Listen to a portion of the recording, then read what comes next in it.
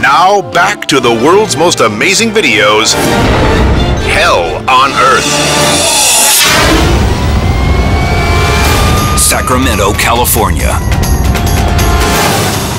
An apocalyptic mushroom cloud looms 2,000 feet in the air, terrifying residents. It looked like downtown Sacramento had a nuclear bomb go off. And my understanding was they could see this from as far away as the Bay Area. But it's not the end of the world. It's a raging fire on a train trestle.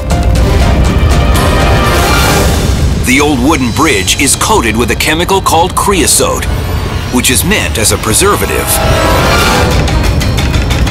But it's also highly flammable, creating an overwhelming task for firefighters. The bridge is about a quarter-mile long, and when our first crew arrived, almost the entire bridge was fully engulfed in fire. The chilling sight draws spectators and news crews from far and wide.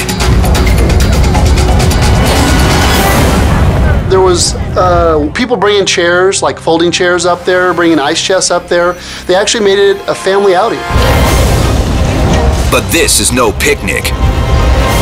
The creosote is giving off potentially toxic fumes, putting everyone's life in danger. Everybody away from the rail track.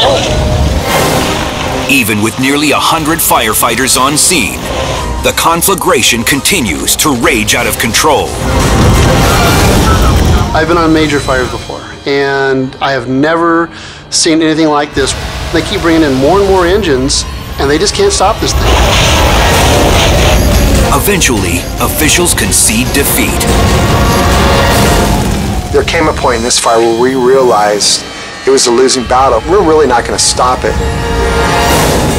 All they can do is hose down the perimeter and wait for the fire to run its course. After a brutal 2-day struggle, it finally burns out, leaving the bridge in ruins. Captain Doucette is still haunted by the memories of the harrowing spectacle. But it was one of those fires that you still smell the smoke weeks later. You know, in fact, still sometimes I still feel like I smell it. And for the people of Sacramento, it was a glimpse of Armageddon they'll never forget.